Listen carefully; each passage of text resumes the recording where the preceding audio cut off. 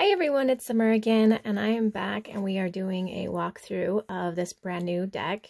It's a new release. It's Lucy Cavendish Faery Whispers, Magical Messages from the Fae Realm. Look at the stunning art. So pretty. The sides of the box, let's see if it'll zoom in. There we go. Isn't that gorgeous? So pretty. So, and I picked this one up actually from Llewellyn. But it's actually done by Blue Angel, but I got it from Llewellyn.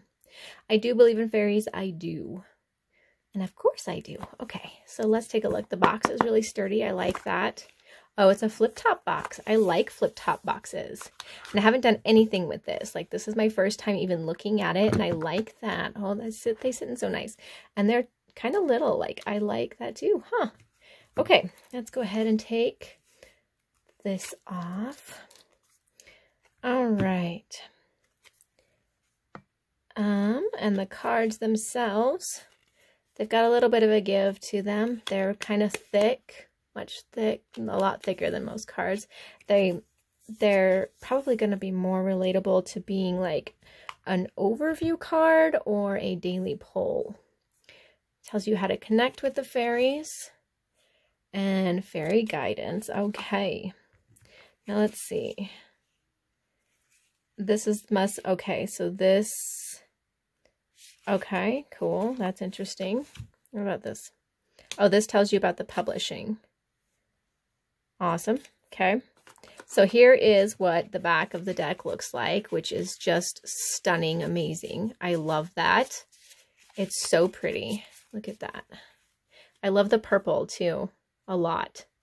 I do. All right, so yeah, it's a pretty good sized deck. So let's go ahead and take a look through. These are basically just going to be words. So I'm just going to do a little zoom in here and we will quickly flip through these so that you could just see them. Rainbow and love. Nature's messages.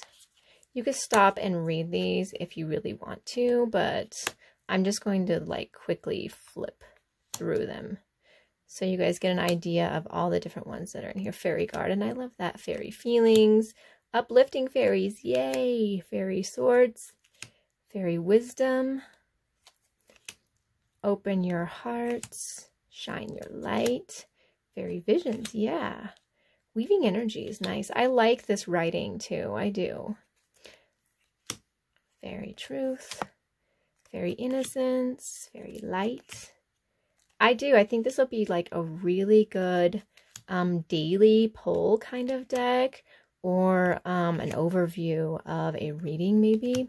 Let's see, we work in the in-betweens at times, at dawn and dusk, under the stars, at midsummer and midwinter, weaving flower and frost into magic. Join us there and you'll feel fairy wisdom light up within you. So I think this is also like connecting, a lot of connection to the fae. So it's going to be more of like a personal deck, which is what I'm going to use it for.